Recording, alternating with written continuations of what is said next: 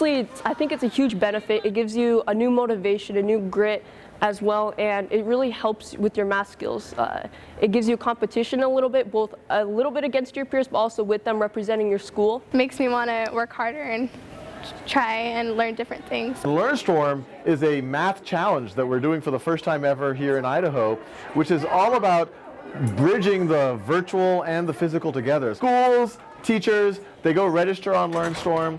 As they do work on Khan Academy, as they learn those math skills that are aligned with exactly what they need to know in school, they'll get prizes and awards. And the prizes won't just be for how much math you learn. There'll be some of that, but it'll also be for showing grit and perseverance and a growth mindset. And so if students go challenge themselves and they get something wrong, getting something wrong is not a bad thing. It shows that they're challenging themselves, and what matters is that they keep going. I feel like this program will help me just to be more motivated to do math and compete against other kids all over the world.